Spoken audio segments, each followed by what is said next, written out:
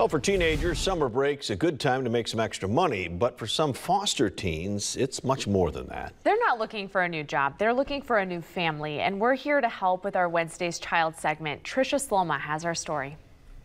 When the weather is right, you can get a lot of work done outside. That's what Ethan is doing this summer. He's a 14-year-old foster kid who works hard to make his future better. He just needs new parents who are willing to adopt him.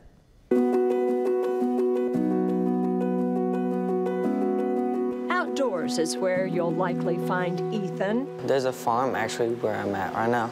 It's where he likes to relax and work. Pull weeds every day.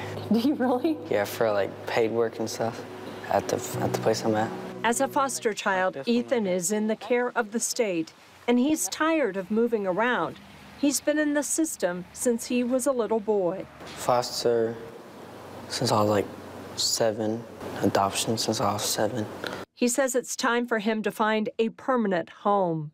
I think it's good for me.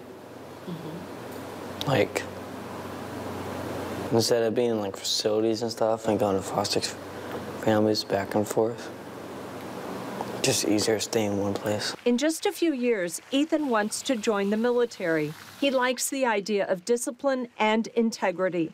He thinks the Army will help.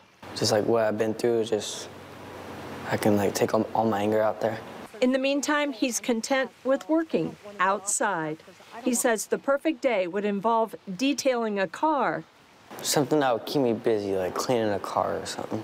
And that's something he could do for his new parents. He wants to be adopted. So I can just start over my life. And if you get to know Ethan, you'll learn life is a bit sweeter with a scoop of ice cream. Mint maybe is my favorite. Ethan loves pets. Right now, he only has a pet betta fish named Bubbles. If you'd like to learn more about Ethan, go to our website and click on this story for a link to Indiana Adoption Program.